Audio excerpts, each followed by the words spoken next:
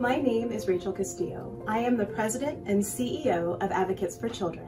You might have wondered about the blue pinwheels at the beginning of this video. The blue pinwheel represents innocence and is a national symbol for child abuse prevention. The pinwheel is a positive emblem of the effect that we can have when we work together to prevent child abuse. Thank you for giving a child a better future.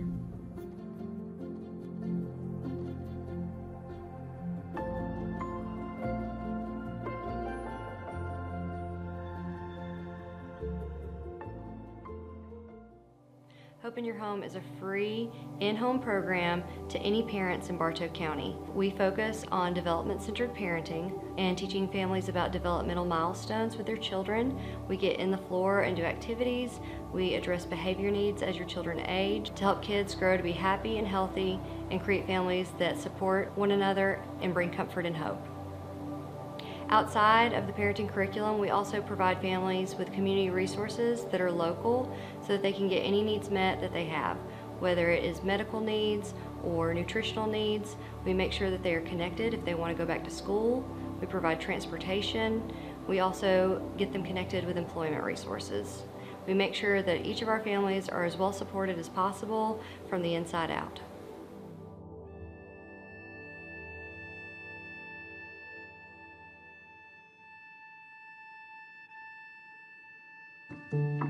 My name is Deidre Montgomery.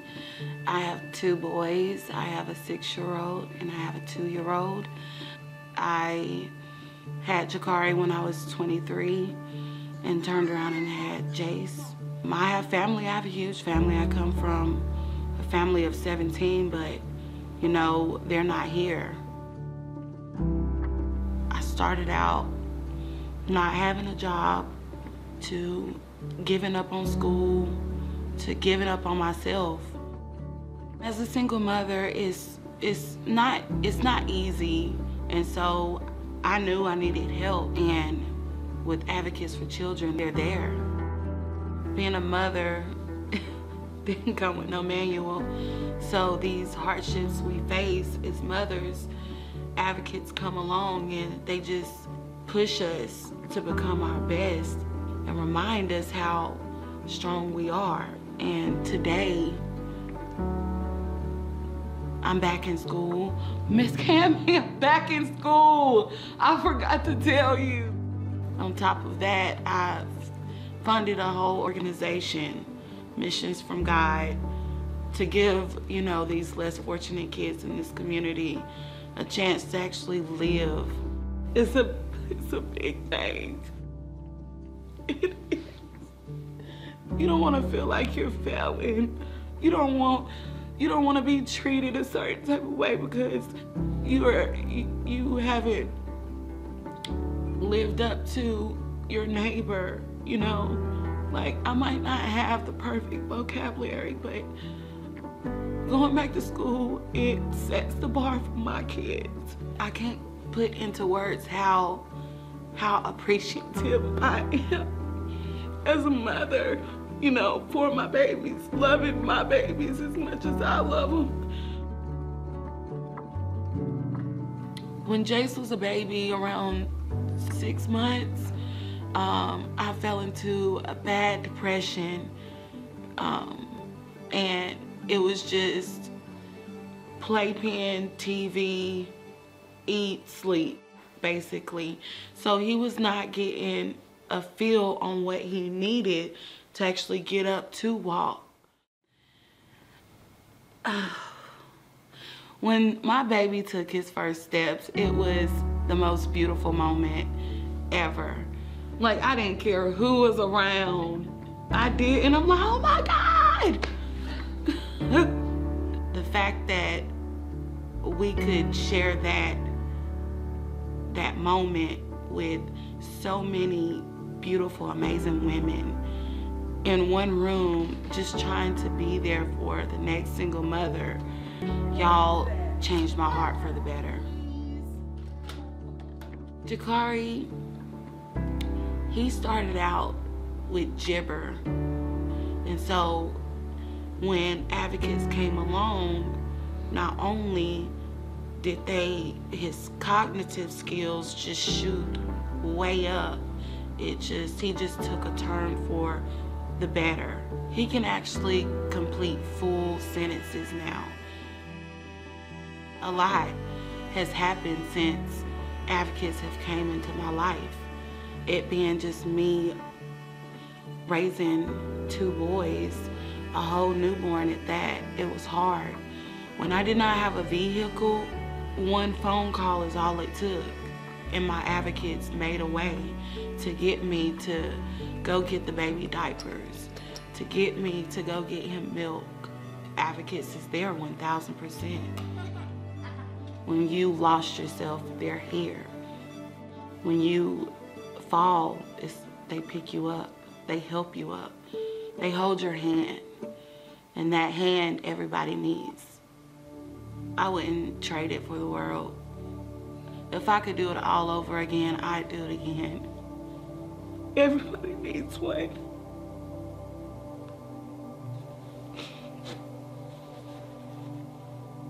In the beginning, it's like, should I open up? Should I get close? Should I, allow for them to be around my kids?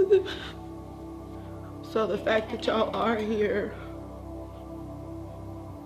like I said, it's a blessing. These mothers, these kids, this community needs y'all. Parents, when our backs is up against the wall and we don't have nowhere else to turn, we look at our kids, it's that extra push, but that advocate, she's not gonna let that parent or that baby fall short.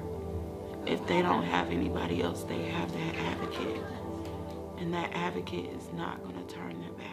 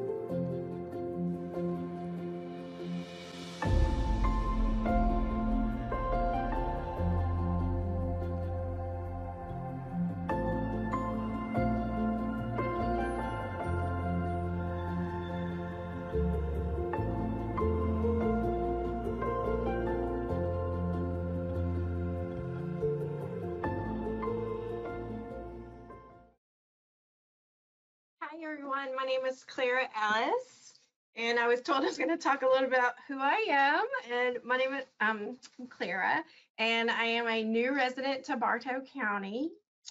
I am recently, I'm still a newlywed. I think if you're 2 years and under, you're still a newlywed.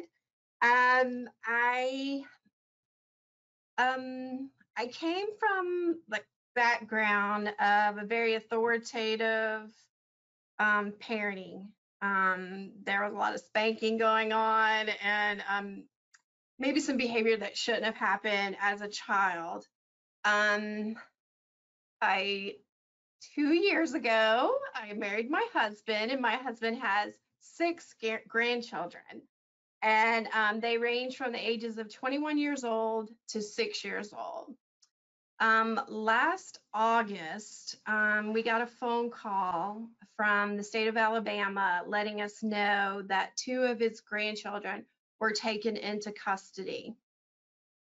So my husband and I went over to Alabama, and we worked through DFACS in Alabama to have our home reviewed to make sure that we were safe, a place for our grandchildren to live. And so I had just gotten, my grandchildren at the time were 10 and 8 years old. And they had experienced a lot of trauma, domestic violence, and some other trauma from their mother.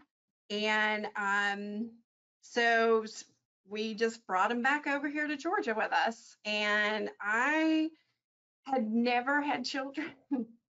So I didn't know what to do. I didn't know anything. I just had to go from the experience that I had, and I knew that it wasn't like the best experience growing up as a child from my parents. So I reached out to the Advocates for Children, and they informed me about Hope in Your Home program, and they introduced me to Sue Greenman. She was my family support specialist. And she gave me this wonderful book about the Triple P program, which is a positive parenting program. During that time, she would come out to my home, and she would give me homework, and we'd go over my homework every week.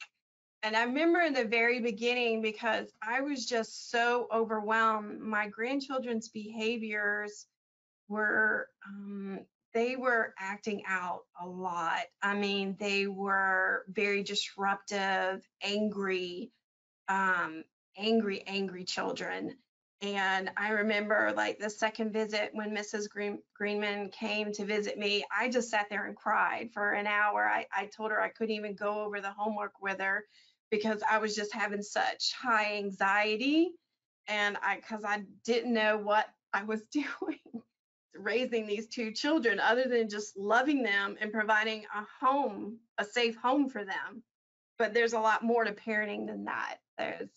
There's about giving them rules and letting them help make those rules. And with the program, the Triple P program that we did together, she was able to help me to come up with a list of rules, 4 rules, and they range from: we treat others the way we want to be treated, we play nicely, we are always honest and trustworthy, we do as we are asked.